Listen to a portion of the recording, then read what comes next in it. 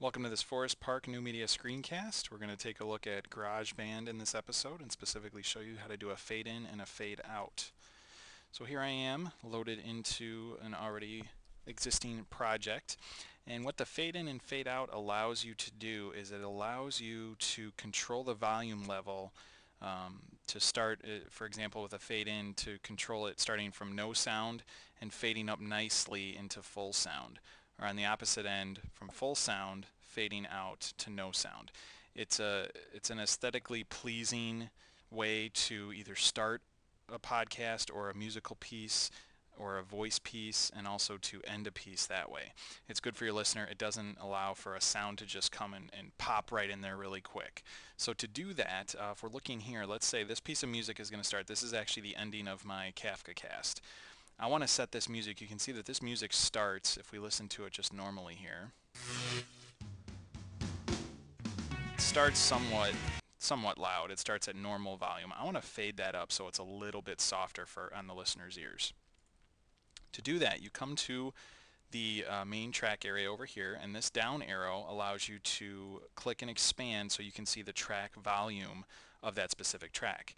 Now here you'll see that there's this blue area with this blue line, and this represents the volume of the track that you're looking at. So I'm on the jingles track, so it means the volume for this music piece right here. What I'm going to do is, if you click on the blue line, you start being able to plot points, and you can click and plot points wherever you want. If you've got too many points, you can just click on one and you see that it's highlighted here, and delete it. So I'll take these out. I only want 2 points now. You're always going to pretty much work with 2 points. So I'm going to slide this point over. This is where I want my volume to come in kind of at full level. And prior to that, I'm going to have my volume, if I click and drag down with this point, I'm going to have it start at no sound and get up to full volume. This kind of gray line here that the blue line is kind of covering, this represents 0 decibels, which is basic sound level for the podcast. So now if I listen to this, so we'll be doing that as well. You kind of hear that it rolls up. It comes up from no sound to full sound.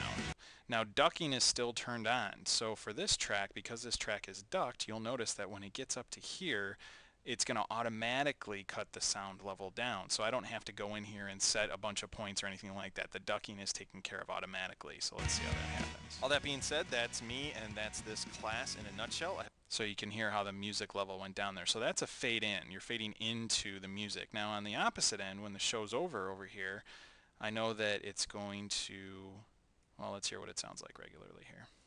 Later. Thanks so much for listening.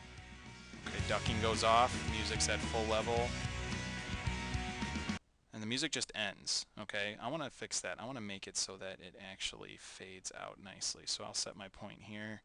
I'll set my point here, and I'll drag this down. So now the music's going to fade out. So let's hear what happens here. You'll notice the music will loud for a little bit because ducking turns off. Talk more about that later. Thanks so much for listening.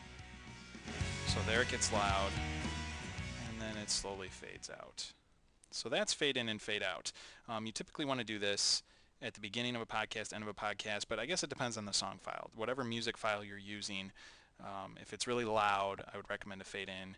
If it goes out or if it just stops, I would recommend to fade out so it softly goes to quiet so that it tells the listener that this part is done. That's fade in and fade out. Thanks for watching.